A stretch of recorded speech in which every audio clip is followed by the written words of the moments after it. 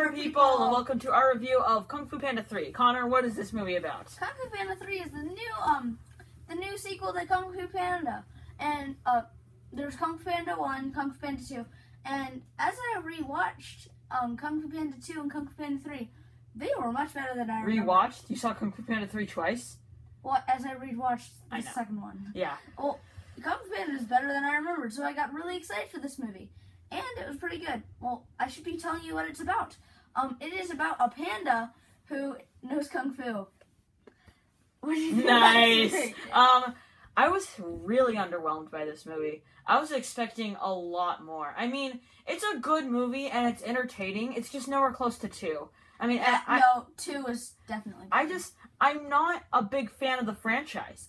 A lot of people love 1. I don't like 1. I've never liked 1, and I never understood why people liked 1. I should rewatch 1 because I didn't watch that since I was like 8. Yeah, and then I remember thinking 2 was okay, and then I watched it again. I'm like, oh, okay, this is good. Yeah. And I went in thinking, bad, good. Does that mean? But really, it kind of just went there for me. I mean, I didn't love this movie, and I didn't even like it that much. I thought it was good. I thought that there was some great fight choreography for an animated movie. There's always great fight choreography in Kung Fu Panda movies. That's the shining part of 1, and even the shining part of 2, even though 2 is great. It's just, the fight choreography is amazing. I thought that it's really heartfelt at times. It really, you just feel good. And how, they have 2 fathers, and both fathers really like the son. Yeah. And whole part of the movie is probably the best part of the movie. Yeah, that's definitely the best part.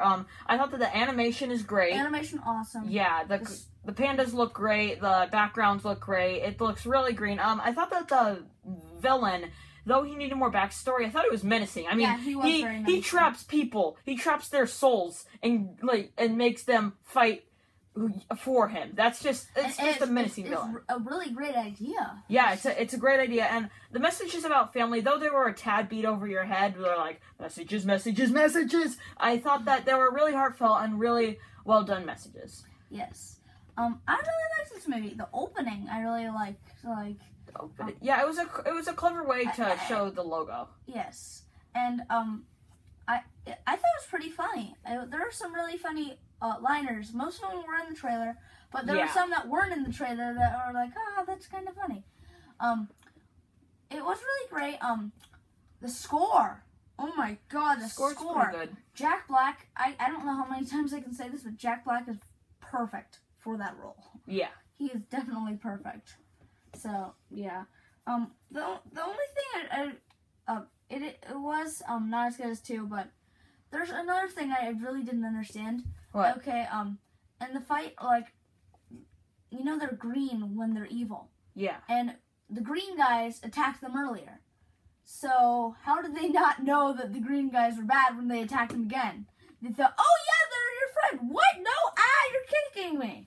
Yeah. Seriously, you should understand that they're a different color, except for Mantis. He's already green. Yeah. Yeah, that was a little obvious. Now, there's quite a few things I didn't like about this movie. Again, like you said earlier, most of the jokes are shown in the trailers or the TV spots. To the point that I either knew exactly when a joke was phrased, I'm like, okay, this joke that I saw from this TV spot is going right here. And it went right there. It was just so easy. The chicken line. I saw it in every TV spot. Yeah, and I thought that would be a funny line. I'd laugh at the movie. I'd laugh at it in the movie. It's just I had seen it 5,000 times before, and they had a huge marketing push on this movie. So you saw a lot of it everywhere. So I thought that was just a little off. I thought that the villain, like I said earlier, should have had more scenes, and he should have had backstory. He was just came in there. He's like, I'm evil and I like to trap things. He was menacing.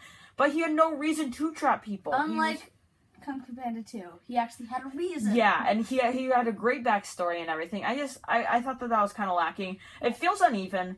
It's just like, okay, and literally the whole thing is about Po is going to train the pandas. That happens an hour and 15 minutes into the hour and 30-minute movie. Yeah, that's what I felt too. It was like, okay, it's an hour into the movie and they still haven't gotten to. Yeah, and they spoiled everything in the trailer. I was expecting so much more. You never really got to see the Furious 5 fight. Yeah. You saw them fighting the people once, but then they got trapped. Yeah, and it's almost like that fight was bad anyway, because it's just Poe going like, oh my gosh, it's that guy that I like. Oh, why is he hurting me? And I thought that it felt really long. I did not feel that. I felt like it would not end. It was just going on and on and on and on. And I didn't feel that yeah. I thought too. that. If you really liked it too, you'll like this movie. It's not a movie you'll love, but you'll like it. You'll definitely like it. Yeah, I mean, it'll appeal to kids, and it'll teach them good messages about family.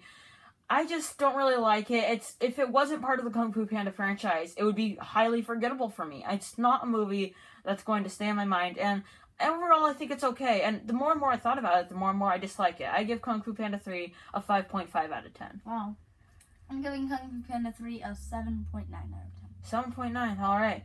Well, the one movie we're comparing it to, because we're doing 2 reviews this week, we're only comparing each movie to one.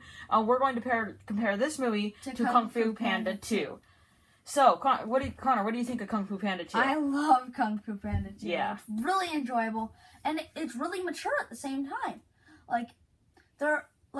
Everyone could enjoy it. Kung Fu Panda 3 is more geared towards kids, but Kung Fu Panda 2, a lot of kids will love it, and adults will love it too. I like whenever he sees the eye, he automatically gets a flashback to his parents, and the animation there, oh my god, it's amazing. Yeah. Again, great animation, a great score. Wow. And you have to say, amazing animation. They have a scene where a building's falling down, and it looks really realistic. Yeah. Action sequences are awesome. Yeah, I just really like this movie. Yeah, I love this movie as well. The villain is so great. He's evil. He's menacing. He has a backstory. He has an emotional side. And he's constantly just ruining Poe's life. Just every time he sees him. I thought it went by in a jiffy.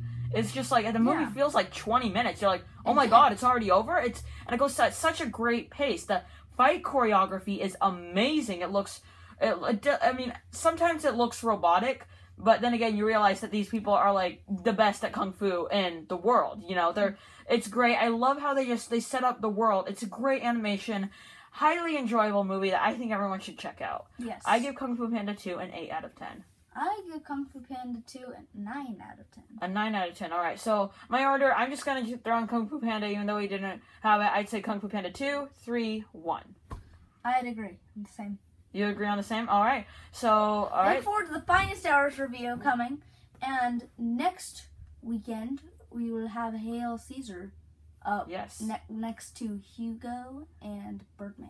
All right. Get excited for those reviews. So I'm Robert Burke. And I'm Connor Gill. And this is The Clever Critics. Goodbye.